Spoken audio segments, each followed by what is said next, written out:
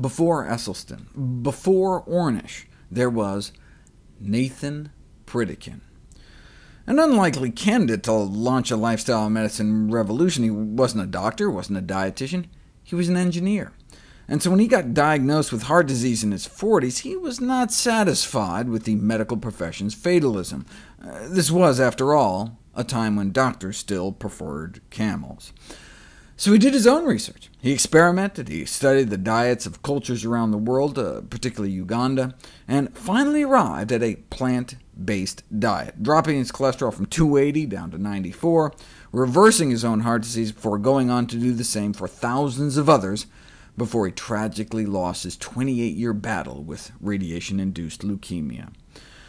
Before he died, though, he directed that his body be autopsied. He wanted to show the world what his diet could do. The autopsy findings were published in the New England Journal of Medicine. 30 years after his original heart disease diagnosis, considered incurable at the time, his coronary arteries were found to be soft and pliable and widely patent throughout. In a man 69 years old, the near absence of atherosclerosis and complete absence of its effects are remarkable.